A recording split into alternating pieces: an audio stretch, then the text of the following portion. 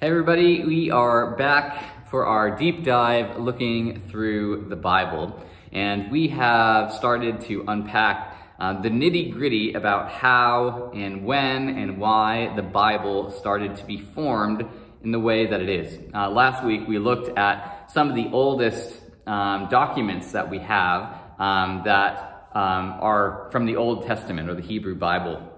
And we said that one of the oldest things that was found was actually a set of jewelry with that verse from Numbers that says, "May the Lord bless you and keep you. May the Lord make his face shine upon you." It's a really amazing thing. Now, today, we are going to focus on how the Bible actually, the Hebrew Bible, the Old Testament, started to be written down.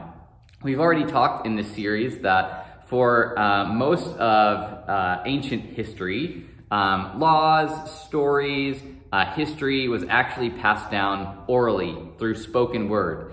And people back then had this amazing capacity to hear and memorize and retell the story. We looked at how Deuteronomy chapter 6 kind of gives us that sort of picture for Jewish society, that these people would be able to learn. They'd learn the Old Testament, the Hebrew Bible, and they would memorize it, and they would repeat it over and over and over and over and over again so that they had it down pat.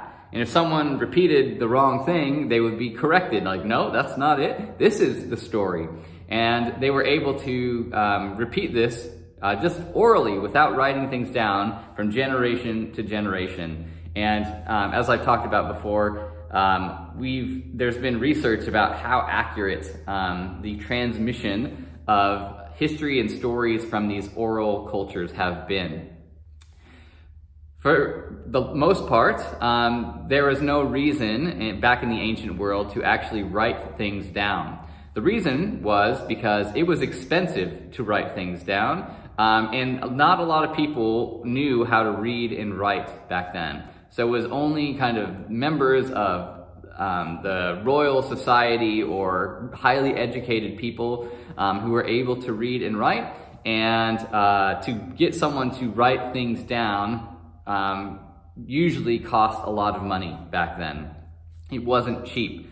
And not only that, but the tools and instruments they had to write things down, so like papyrus or sheepskin, it wouldn't last very long. And so they would constantly have to make copies as those materials degraded over time. And so it was an expensive endeavor. So for most of the history of the Hebrew Bible, people would pass down stories orally.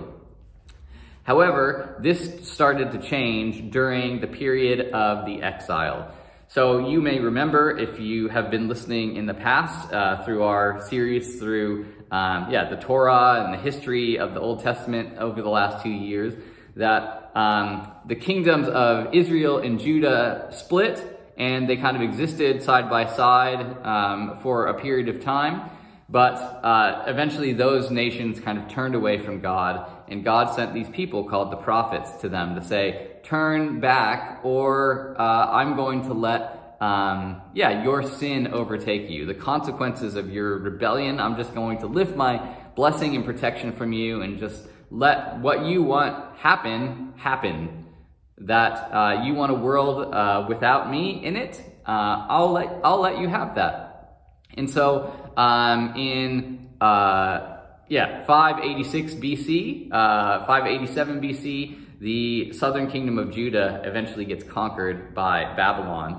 And before that, in about 712 BC, the northern kingdom of Israel gets conquered by Syria. Why this is important is because when these nations came in to Israel and Judah and kind of destroyed them, they burned everything. So all the documents that they had, which probably weren't there weren't very many of them, but all the records of history that we had, and even kind of the stone tablets of the 10 Commandments that would have been kept in the temple were utterly destroyed. And so the records that were preserved by the Jewish kind of royalty and scribes all got destroyed in one go. And as the people went to exile, there was this sort of realization that we need to be able to copy these things, because now all our people are spread out all over the place. And we need to be able to retain this information so that as people have moved from Babylon to Assyria to Egypt to all these different places, that they'll have a record of our stories and our laws. You actually can find this in 2 Kings chapter 22, where Josiah, who's the king of Judah at the time, pays for the temple to be restored. It had been in disarray because most of the people and the kings before had abandoned God and turned to these other foreign gods to worship. And as he's refurbishing the temple, someone bashes a hole in the wall and finds a book of the law, which is probably the book of Deuteronomy. And Josiah reads it, he is cut to the core, and he realizes we have not obeyed God. He tears his clothes, and he proclaims this reformation that takes place in the land of Judah, which involved the copying of all these documents and being able to give them to all the people again.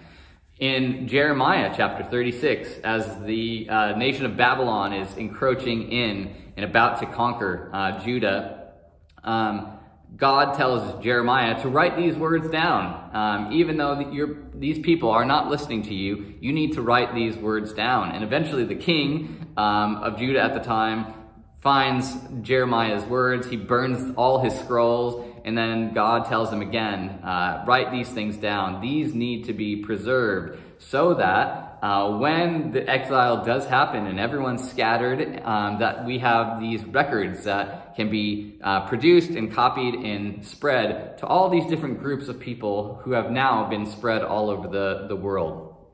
And so we have this increase in our records of all these documents from the period of the exile, so from about 586 onwards, whereas before the people of Israel and Judah maybe didn't think that they ought to write things down as often because they could pass things down orally.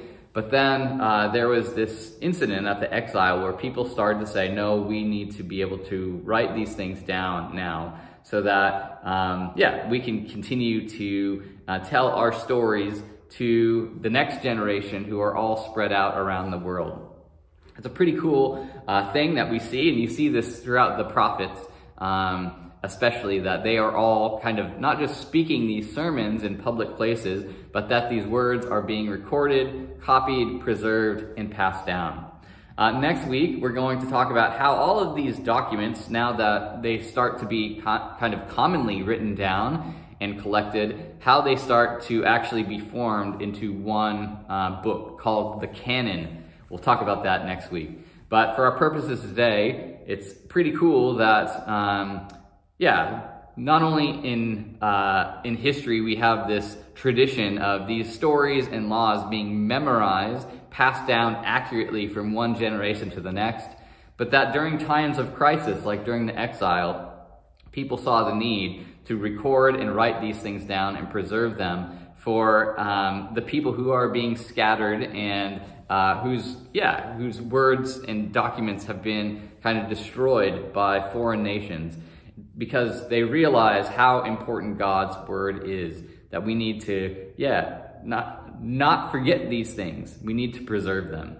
So I'll leave you with that today, and we'll jump in more next week. For now, that's it. We'll see you later. Bye.